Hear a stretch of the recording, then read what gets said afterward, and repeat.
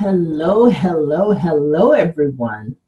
It's me, Sia Knight, the College Savvy Coach, and welcome to the first module for our virtual high school senior academy. Now, this academy was designed to help high school seniors get started with the college admissions process.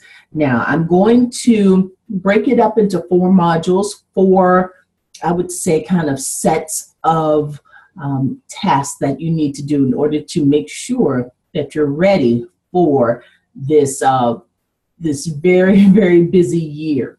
So module 1, today I'm going to talk a little bit about getting organized. And this is very, very important. You have to make sure that you get organized.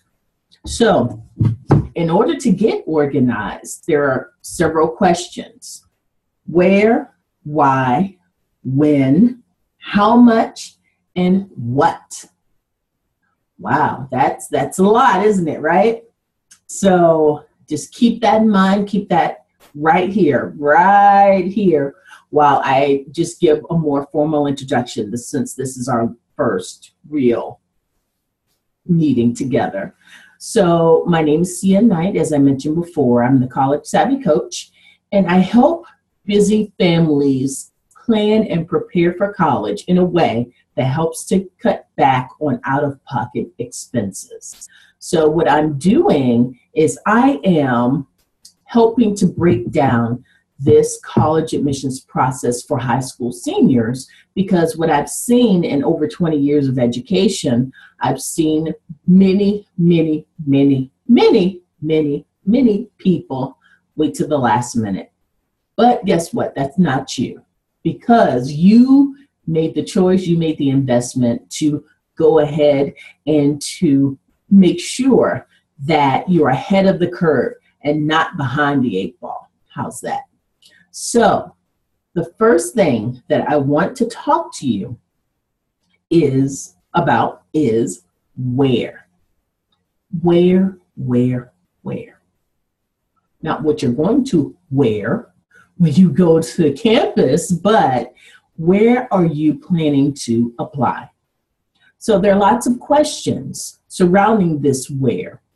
There's a question of, what type of school am I looking at? Am I looking at an in-state school? Am I looking out of state? Do I want to be close to my family when I go away to college? Or do I want to be as far as possible and as far as the law allows? So those are questions you need to ask. Also, what kind of setting do you want to be in? Do you want to be in the big city, big lights, cameras, action? Or do you want a more quaint environment? Do you want the traditional college campus? Okay, so those are all questions that figure into your where. Another question that figures into the where is money. Now, if you're a student watching this may not be something that's really and truly kind of floating your boat in terms of, the money will come somehow through osmosis and that sort of thing. If you're a parent watching this, you're leaning in with your pencil and trying to figure out, how do I get college paid for without myself or my child being buried in debt, right? So here's what I want you to know. When it comes to choosing a college, this can play a part in how much financial aid you get.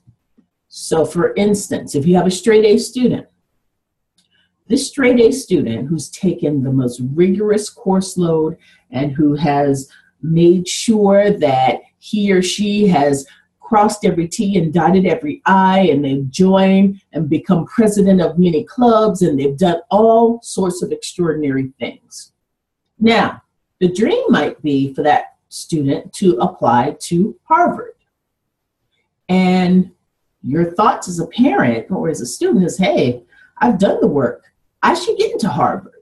Why not? Here's what I want you to think about. how many straight A students Harvard denied? Let me give you a clue about it.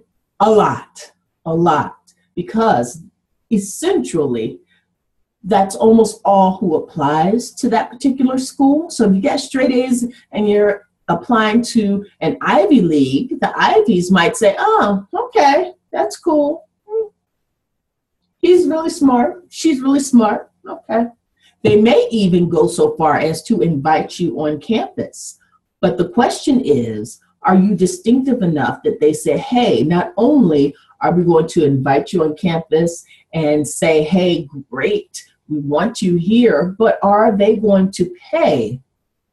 Are they going to put their money where their mouth is and say, here's what we want to do. We want to offer you X number of dollars in order to come to school here. On the other hand, if you choose a second tier school, which it's a whole thing, that's a whole conversation in and of itself. If you choose a school that's maybe not quite an Ivy League, not quite as name brand, and you have straight A's, they might say, "Ooh, we want that straight A student here. Let's go get the checkbook out, get the credit card, let's get everything. We want that student here. Here's the money, throw the money. We want that student right here on this campus." So really and truly, finances actually also play a part when it's time to think about how much you're going to pay out of pocket and what school you choose. Okay, so we talked about the where. And now I want you to take some time to consider the why. Why? Now, it's interesting to me why some students choose to apply to some universities. And especially in the area in which I'm very familiar and I've lived and worked for many years, a lot of students have certain colleges on their list just because they're on everyone's list. And is that a good reason why you should apply to this particular school? And the answer is no, it is not. You may want to apply to that school, you may not. I used to run a program in which we would take students on visits to colleges and universities. And there was this one university that everyone thought was the pinnacle. It was, oh, I want my child to go to this school. That particular school is it. We would take the students on a college visit. They visited this school and is this it? This is the no. They were not impressed, some of them. And then they changed their mind. So I want you to think long and hard as to why you choose a particular school. We talked about location, cost. Also, think about your major. Now, if your major is marine biology, make sure you go to a school that has that major or has that area in which you're able to really study and really do a deep dive into the material. Now, if your intended major is psychology, you may have a lot more flexibility because psychology is a much more common major than neuroscience. Okay, there you go. All right, the next question that I want you to ask yourself, and I hope you're writing this down. Are you writing this down? Because senior year is here, okay? We don't have time for a lot of lollygagging. We don't have time to play games. So right here, write this down. When? This is a very important question. When should you apply to college? Here are the two basic choices. You can apply early, or you can apply during the regular admissions window. So let's talk about applying early. When you apply early, there are basically two choices: early action and early decision. So early action means I apply early. I maybe in November, early December, I'm applying. I'm just getting my application in, and they read my application and they say, yes, you get in, or sorry, no. You apply early, you find out early, and then that's it. Now that's early action. You're taking that action early. Now let's talk about early decision. And the D stands for definite. So what is early decision? When you apply to a school early decision, if they say yes, they are looking for you to write that check, take that credit card out, send in that deposit. That's what they're looking for. So the question is this: can you apply to, I have two questions. Can you apply to two schools early action? Think about it. Think about it. The answer is yes, you can.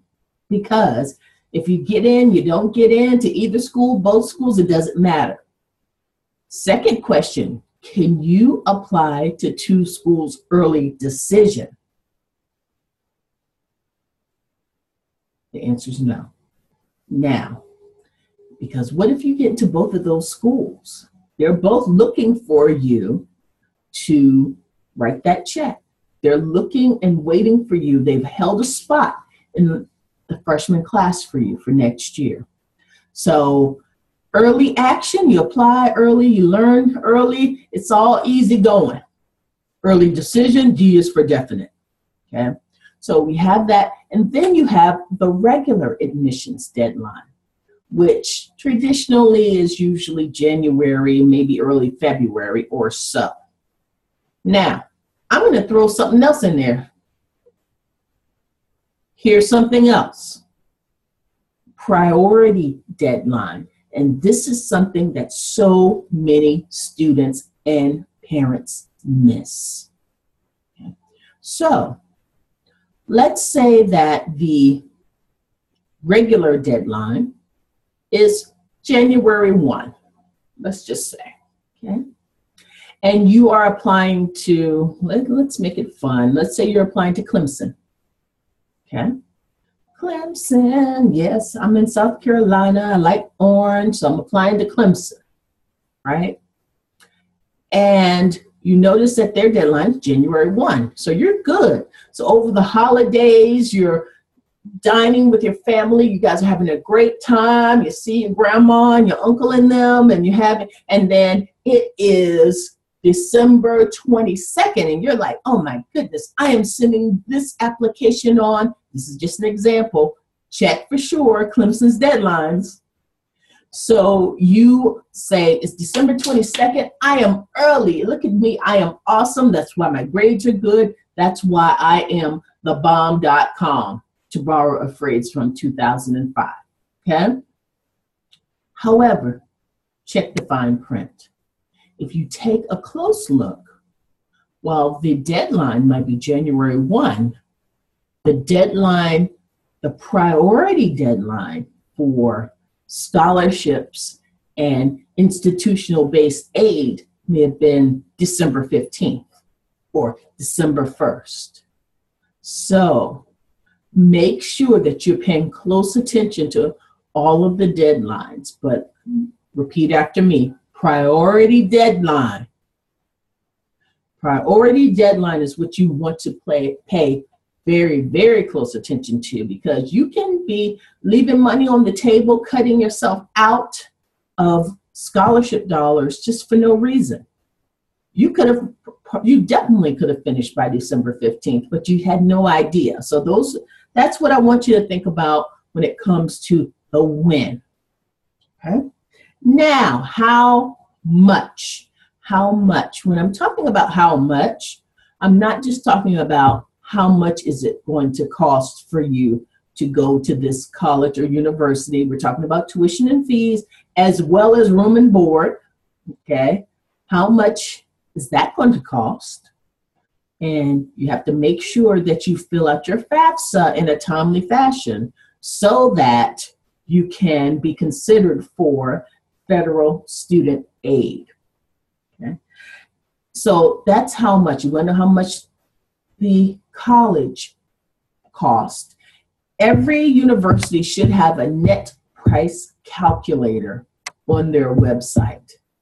Okay, that was a mandate that came down several years ago, a net price calculator. Now, unfortunately, if I have to be honest, the net price calculators look different and work differently on different platforms and on different websites. But it will give you an idea of how much you would really have to pay for college. You wouldn't have to go through this sticker shock.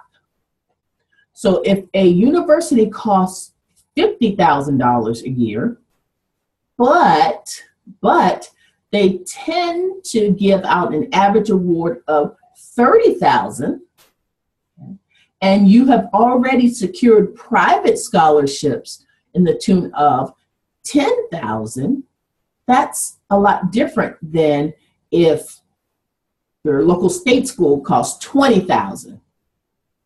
And you said, well, how much institutional aid? Nothing.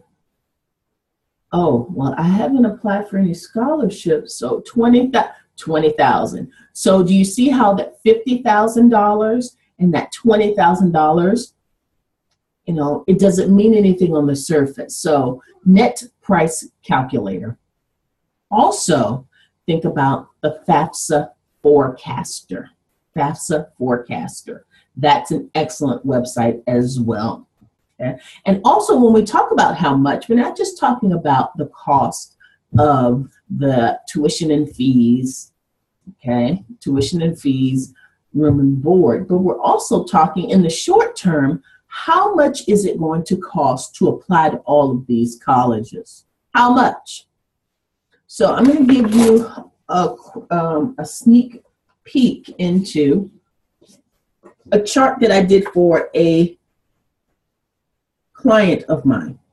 Now, if it's backwards, I apologize. However, you guys are smart. You can figure this out. Okay? So what I did for her was I came up with a chart. Here it is. As the college, it has the type of application. Some schools will go with the Common App. And if all your schools are Common App schools, all you have to do is to make sure you have the right and correct essays with them, okay? So you need to know what type of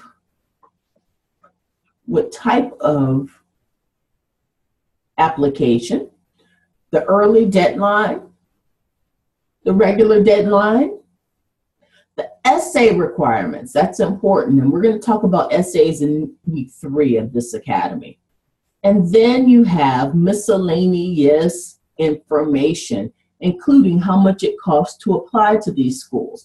This is one of my real clients, her list.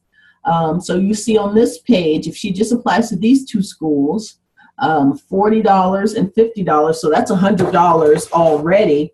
And then she has another school that's $65, another school $75, and another school $75. So what? That's $150, $200, like $300 in scholarship.